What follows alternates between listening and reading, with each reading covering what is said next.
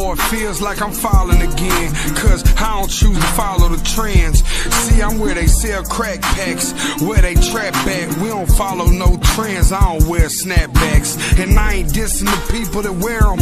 I ain't embarrassed to say I'm different than all of these other rappers. I'm just doing me and I'm representing the trappers. It's easy to be a rapper these days if you an actor. Nobody seems to know the pain we really out here going through. I know what it feels like when they don't notice you. The truth is I ain't cooler than you. Back in the day I used to get bullied in school. I was the fat kid that couldn't get a date, but I knew all along that I had what it takes. I made my own way and dealt with a lot of hate, and I made my share of mistakes, but I'm straight. Man, it's like going through everything I was going through. It was funny to me that I couldn't get people to see my vision because I didn't have an image.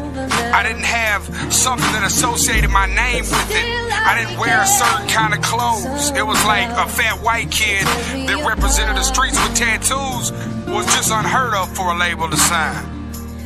For real. It's amazing. I guess I needed to dress different.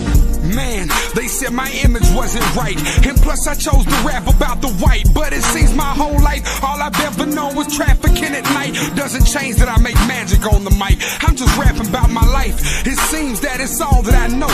All I ever really knew was the dope. I'm just trying to make a little bit of money in this game, and I'm close, but it still seems I'm so broke. I don't understand. Pistol on me, so I'm sagging in my pants, and I'm just trying to grab me in advance. I'm telling y'all the truth, understand, I ain't bragging, I'm a man, and all I know is bagging up the grams. These faggots don't understand until they walk a mile in my shoes and understand what I went through. Did what I had to do when I knew that my rent's due. The streets love me, I'm a convict too. Fuck this industry. I told my probation officer I'm not glorifying drug use or street life in my records. I'm only rapping records that reflect what I know.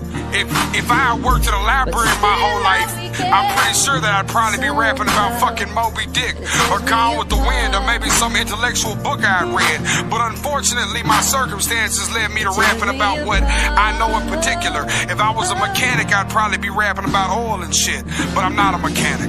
But you know what, by the grace of God, the way this music thing's been taking off with me, baby, I'm sure in about a year y'all gonna hear me rapping about something else, baby. I'm talking about yacht club soon, man. I'm talking about Cuban cigars and the smell of success, man, cause God is blessing me more daily. So just go on this journey to freedom with me. It's like I'm finding myself publicly. I chose to sit inside of a plexiglass cubicle and let everybody point and nitpick at me and watch me make decisions. I put my life on the line for this. I sacrificed my wife, my kids. I sacrificed having a normal life to bring real music. That's all I wanted to do was make music that moved people. Therapeutic music, music with a fucking meaning.